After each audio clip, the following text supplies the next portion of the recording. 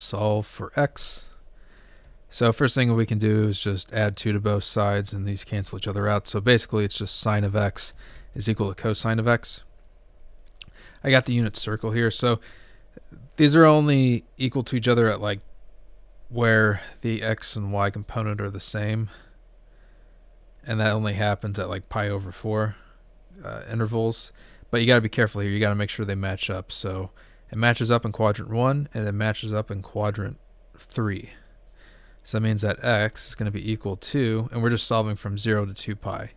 It's going to be pi over 4 and 3 pi over, not 3 pi over 4, 5 pi over 4. And that's it. All right, I hope this helped you out. Appreciate you watching. Have a great day.